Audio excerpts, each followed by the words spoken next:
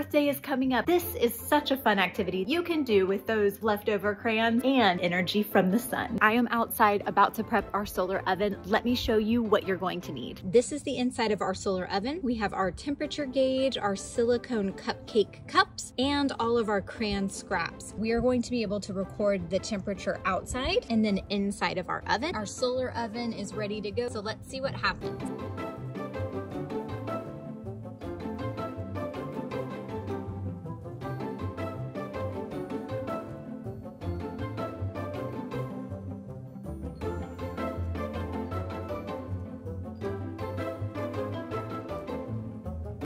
Our crayons are nice and melty. Now it is time to bring them in and let them cool off. It's almost 89 degrees outside, which is pretty warm. Not as warm as almost 144 degrees inside of our solar oven, which is pretty incredible.